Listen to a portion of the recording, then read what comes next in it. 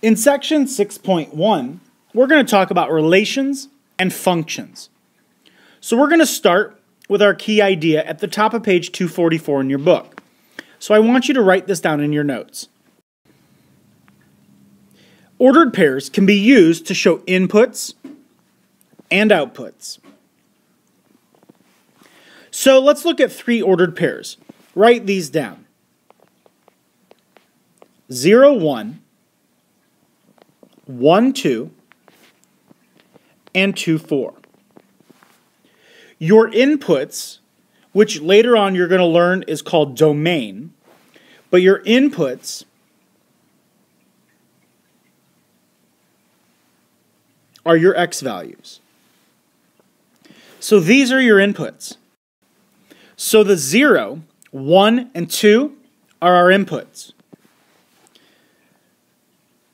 The 1, 2, and 4, they are called our outputs. So the x values are your inputs, and so you can put an x underneath. Your y values are called your outputs. So our key idea is as follows. So your key idea is as follows. It's over relations and mapping. So a relation, there's your first vocab word. A relation pairs inputs with outputs, your x with your y. A relation can be represented by ordered pairs or a mapping diagram. There's another vocab word. A mapping diagram is a relation that is represented by ordered pairs. So let's write them as two separate things, ordered pairs and a mapping diagram. So ordered pairs would look like 0, 1, 1, 2, and 2, 4. Where once again your x values are your inputs and your y values are your outputs. Now a mapping diagram is taking the input and taking the output and making like a little chart that shows the x values, which are 0, 1, and 2, and your y values 1, 2, and 4, and then you map them. So because the ordered pair is 0, 1, we draw an arrow from 0 to 1. Our second ordered pair is 1, 2, we draw a mapping diagram from 1 to 2. And the same thing goes from 2 to 4. So example 1. List the ordered pairs shown in the mapping diagram. So in A, we have inputs of 1, 2, 3, and 4, and outputs of 3, 6, 9, and 12. So if we listed them as ordered pairs, the ordered pairs would be 1, 3, because the arrow from 1 goes to 3, 2, 6, 3, 9, and 4, 12. In B, we have inputs of 0, 2, and 4, and outputs of 1, 0, negative 2, and negative 3. So in our first order pair, 0 goes to 0. So our order pair would be 0, 0. The next order pair would be 2, 1.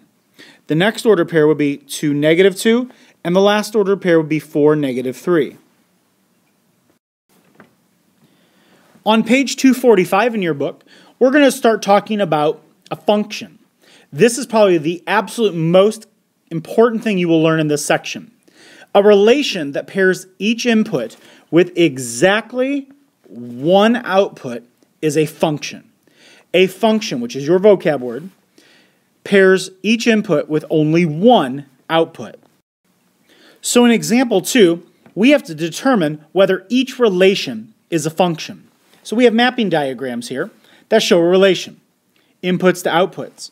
We need to show whether or not it's a function or not. So let's look. Does every input only have one output?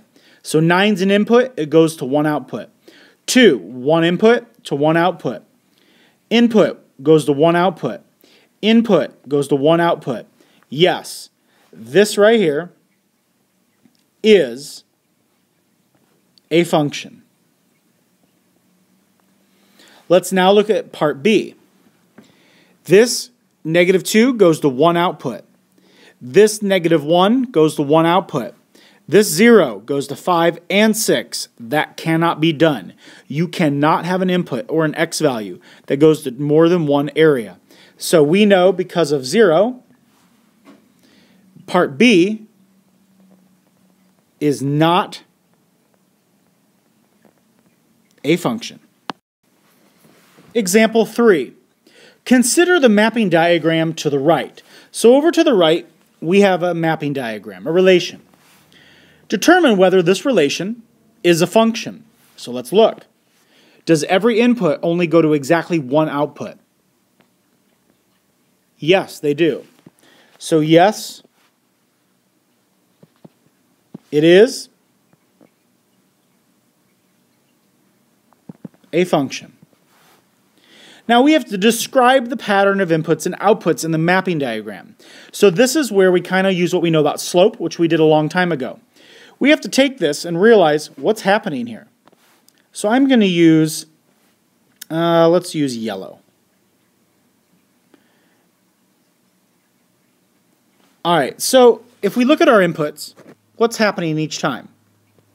1 to 2, 2 to 3, 3 to 4. Your input is increasing by 1. What's happening to your output? Each time this is increasing by 15, plus 15, plus 15. So we have to put that in words. In words, we would say, as each input increases by 1, the output increases by 15. In example 4, I want you to do two things. First part is A, is the relation of a function, and B, describe the pattern of inputs and outputs. So pause the video and try this yourself. So in A, is it a function? So if A is a function, we go from one input to output, and it does. Each of your inputs goes to one output. So yes, it is a function. Describe the pattern. Well, if we look at our inputs increased by 2 each time, and our outputs decreased by 3. So we can say as the input increases by 2, the output decreases by 3. So remember in this chapter, or in this section, please know what a relation and a function, what they are. You need to know the vocab words.